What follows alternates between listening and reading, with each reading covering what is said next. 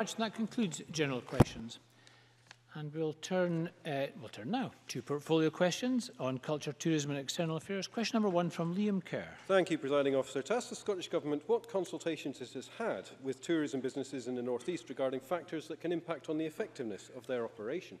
Cabinet Secretary Fiona Hislop. Presiding Officer, first of all, can I wish you and all the Chamber a happy Marches Day. Long live Linlithgow and long live the Marches. The Scottish Government recognises the growing importance of tourism to the North East economy and is committed to its sustainable development. In March, I had the pleasure of visiting Aberdeen and giving the keynote address at Visit Aberdeenshire's conference, at which I met and heard first-hand from key individuals in the industry, not only about the issues they face, but the area's wider ambition. We will, of course, continue to engage with all stakeholders, including those in the tourism sector, in the delivery of our policies and functions. Liam Kerr. I thank the Cabinet Secretary for that answer. Recently, Charles Skene, the founder of the Skene Group and one of the key individuals in the industry, warned of the devastating impact the SNP's approach to business rates is having on his and other hospitality businesses in the North East. Has the Scottish Government considered the effect of those rates policies on the North East tourism economy? And if so, what do they propose to do about it? Cabinet Secretary. Well, President Officer, the poundage will be set at 49 pence in Scotland in 2019-20. That's lower than an inflation increase. It will ensure that over 90% of properties in Scotland will pay a lower poundage than they would in other parts of the UK next year. We also continue in 1920 to offer the most generous package of reliefs in the UK, worth over £750 million. We will maintain the unique business growth accelerator, which encourages new business investment by temporarily suspending rates liabilities on new builds and non-domestic property improvements. And of course, we are continuing to apply transitional relief for all but the very largest hospitality industry sector in Aberdeen City and Shire to 2022. And that means a 12.5% real terms annual cap. And that's confirmation that we value the hospitality sector across Scotland, but particularly in the area that he represents. Not only is there the general competitiveness in terms of business rates, we've got additional support for the tourism sector in Aberdeen. Now, there may be some in terms of the higher range, higher end hospitality sector that may have their own issues, but can I tell you, the vast majority of tourism and hospitality businesses in the North East welcome these measures. Question number 2, Angus MacDonald. Thank you. To ask the Scottish Government what the percentage change in foreign visitor numbers at Historic Environment Scotland sites has been since 2014. Fiona Hislop. Historic Environment Scotland's general visitor numbers have been steadily increasing since 2014. Overseas visitors to sites in Kerr have increased by an estimated 41% in 5 years. This figure, based on visitor sampling across the estate, clearly indicates the growth of the organisation's international market in recent years, reduction in the value of the pound since 2016, and the expansion of passenger numbers through Edinburgh Airport are two driving forces behind this. Historic Environment Scotland seek to maintain the increase by working with partners, communities and stakeholders to develop a strategic vision and plans for prioritised sites. Angus MacDonald. I welcome the increased figures at historic sites, which are clearly a welcome boost to our economy, particularly locally, where a number of historic sites have benefited from being film locations for US-financed dramas such as Outlander. The Cabinet Secretary will be aware, however, of an increase of foreign visitors in both her and my constituency visiting film locations at points of historic interest, which have resulted in an increased traffic on our local roads. Is the Cabinet Secretary aware of any plans Historic Environment Scotland and the National Trust for Scotland have to erect keep left signs at exits to their properties, similar to those located at seaports, airports and other tourist routes, to act as a reminder to foreign drivers who may be unfamiliar with driving in Scotland and the wider UK? Fiona Hislop. Of course, National Trust for Scotland are independent of the Scottish Government. I am aware of the issue and in my constituency capacity have contacted Historic Environment Scotland about local issues. Transport Scotland are not aware of any plans generally to keep left signs at any of properties, and of course if anything was placed on public roads that would require consultation with the road authorities before erection. But you may be aware that Police Scotland and Road Safety Scotland yesterday launched a new campaign at Urquhart Castle to remind tourists to drive on the left. This campaign coincides with the peak tourism season in Scotland, encourages visitors to enjoy Scottish roads safely, and that new drive Arriving in Scotland tourist information leaflet will be distributed when picking up a hire car, and an electronic version will be issued at the time of booking. In addition to this, Drive on the Left wristbands in multiple languages to be worn on the left hand of drivers will be distributed via car rental companies to remind and prompt visitors to keep left. Supplementary from Claire Baker. Thank you. While it is good news that Historic Environment Scotland have seen a 5% increase in visitors' numbers in the past year, we've seen areas like Blackness in particular seen a 36% increase. This will add to the infrastructure and maintenance costs at sites. And over the past 2 years, Historic Environment Scotland have seen a 12% cut in their budget. And while increased revenue is important, it does not compensate for this reduction. What discussions is the Cabinet Secretary having with the heritage sector over their ability to meet visitor demand, including improved accessibility? Fiona Hislop. Well, as we speak, the eastern borders of Linlithgow are being inspected at Blackness, which is the port for the town. Blackness, as she said, is one of the examples where Outlander numbers have really seen a major increase in visitors. I was in Doon Castle last week, which also doubles as Castle Leoch in the Outlander series, where I announced the latest of funding for our Rural Tourism Infrastructure Fund, precisely to make sure that there's added investment. So Doon Village will be connected better to the castle, so they can actually benefit from the increasing numbers. Increasing pressures of numbers means that across the country, working with local communities, we're ensuring that those infrastructure items, whether it's car parking, whether it's facilities, whether it's signage, whether it's paths, can help pressured areas. So we're very conscious of that. In relation to Historic Environment Scotland, their overall spend has been maintained partly because they've had an increase in visitor numbers, and indeed the generation of their external funding has increased. So we're very conscious of that. But can I also stress, and this is very important, at a time of difficult financial pressures, we've actually managed to maintain the grant funding that Historic Environment Scotland gives to others. And in terms of their own investment, they've been able to maintain their investment precisely because the increased numbers complemented by the investment by the Scottish Government, and in particular the Scottish Government for the first time in recent years has provided capital investment to Historic Environment Scotland, specifically to help with their infrastructure needs. So that's been very much welcomed by the Historic Environment Scotland Board. Question number 3, Gordon MacDonald. To ask the Scottish Government whether it is aware of any action being taken to ensure that Edinburgh festivals do not experience the same difficulties as last year regarding the complex visa rules faced by some artists. Fiona Hislop. I was very pleased to close the members' debate at the end of last month on this important topic of visa issues for festivals. For the benefit of those who weren't in the chamber that day, I've written to the Home Secretary as well as other ministers inviting their attendance at an international festivals visa summit here in Edinburgh. I have reiterated that a better solution for visiting artists, performers and others must be integral to any future immigration system. The UK Government's current visa application process for visitors coming to Scotland for our festivals is lengthy, complex and has a catalogue of examples of poor decision-making. The Scottish Government is committed to ensuring Scotland's voice and that of our internationally renowned festivals is heard in the discussion on the future immigration system. Gordon MacDonald. I thank the Cabinet Secretary for that answer and for her own efforts to address this problem. Clearly, this is an issue that needs to be addressed long term. However, would the Cabinet Secretary join me in calling on the UK Government to make the visa process more transparent for this year's festivals and allow festival organisers a chance to put any errors or omissions right before receiving a visa refusal? Fiona Hislop. I do indeed, and that's something that we've reminded the Home Office that they need to address for this year, not just in future years.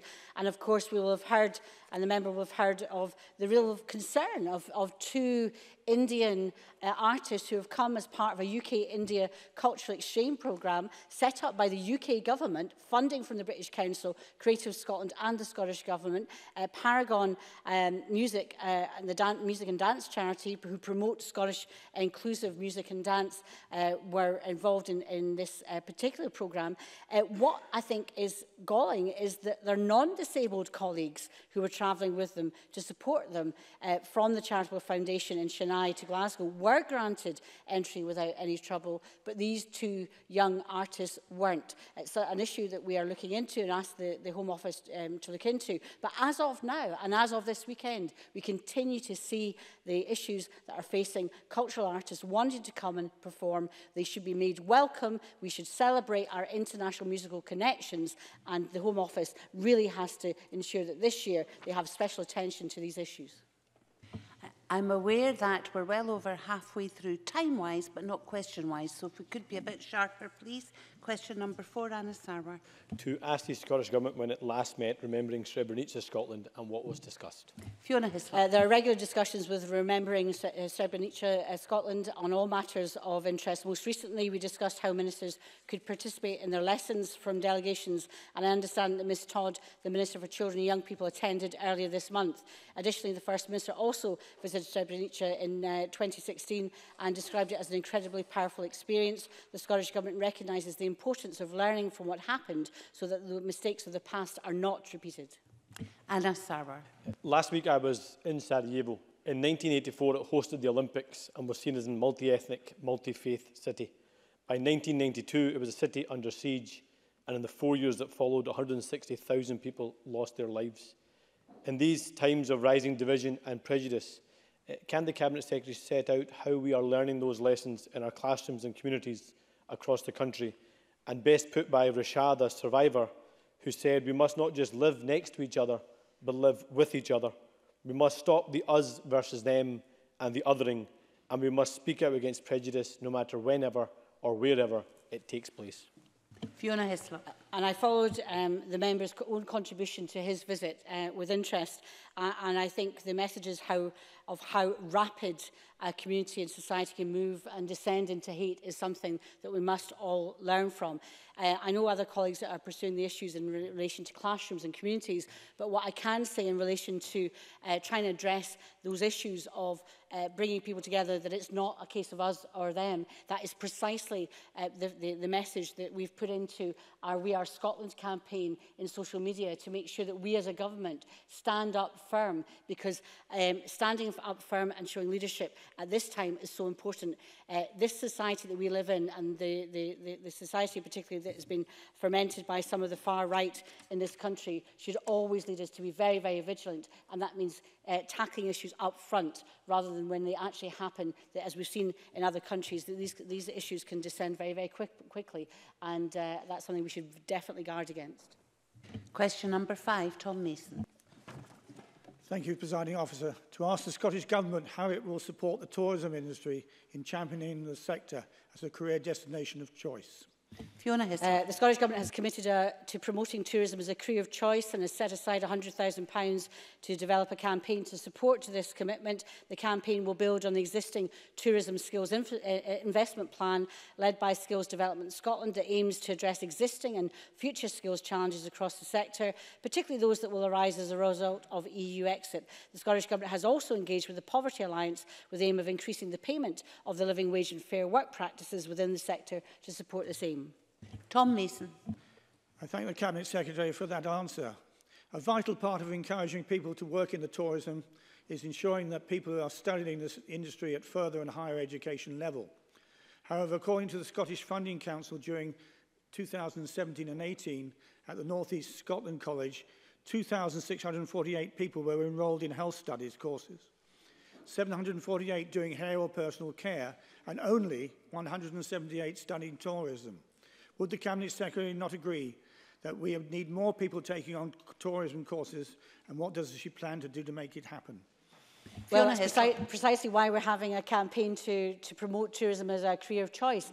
We have a reducing number of young people, as you might be aware, so therefore we have to encourage people of all ages into the tourism sector.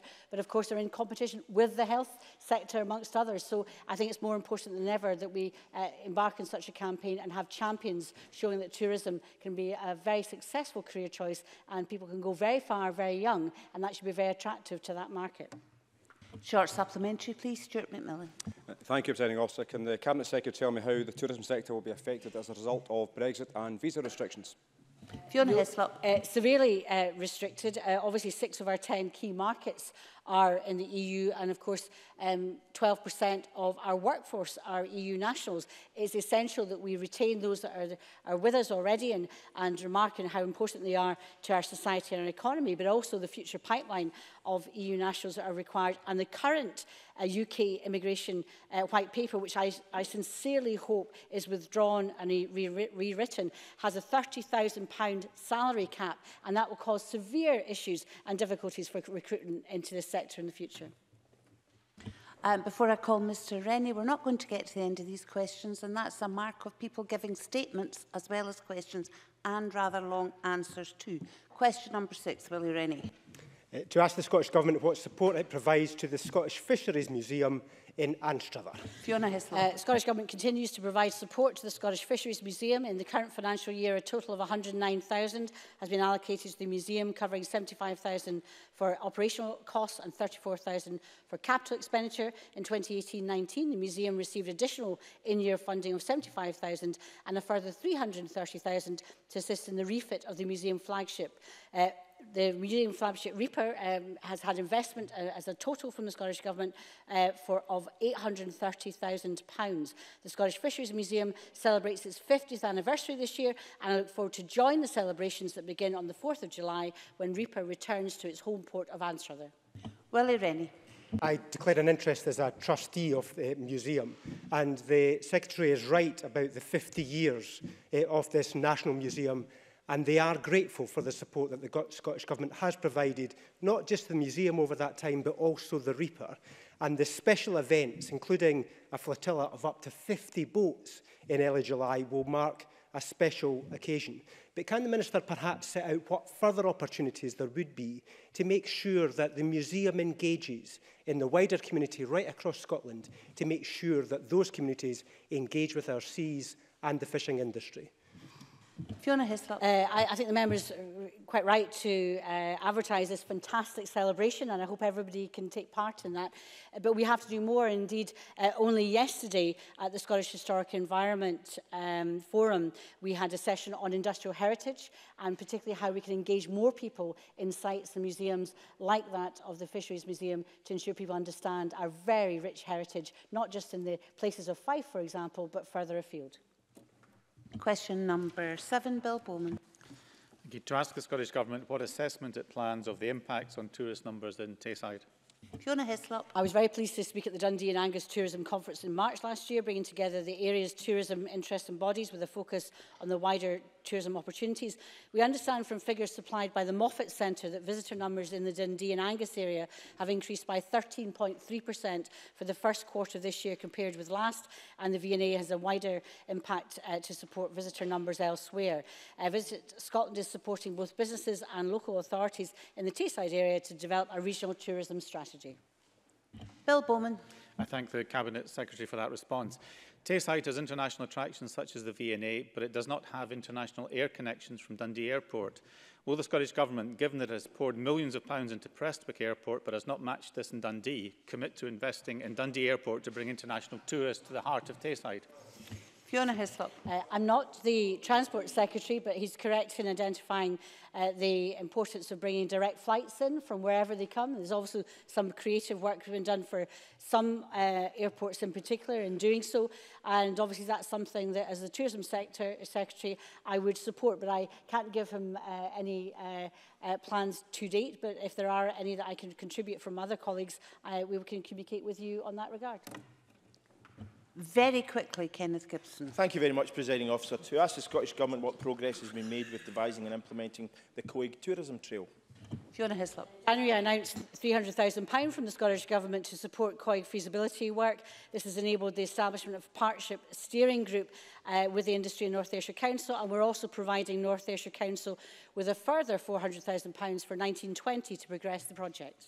Extremely quickly, please, Mr. I thank Gibson. the Cabinet Secretary for that answer and the financial support. The COIG, the 5, is expected to attract an additional 80,000 visitors to North Ayrshire next year, supporting 168 jobs and allowing £4.5 million extra of economic impact. Can the Cabinet Secretary expand on how the timescales for devising and implementation of the COIG tie in with the 2020 being the year of Scotland's coast and waters? The Ayrshire Tourism Action Plan, I understand, goes from 2018 to 2022. It's called Making Waves, but of course we've designated next year as the year of coast and waters. So it's a fantastic opportunity to advertise the COIG and to make sure people visit Ayrshire to celebrate everything it has to offer, maritime and otherwise. Well, that wasn't bad. That concludes portfolio questions. We'll move on to the next item of business.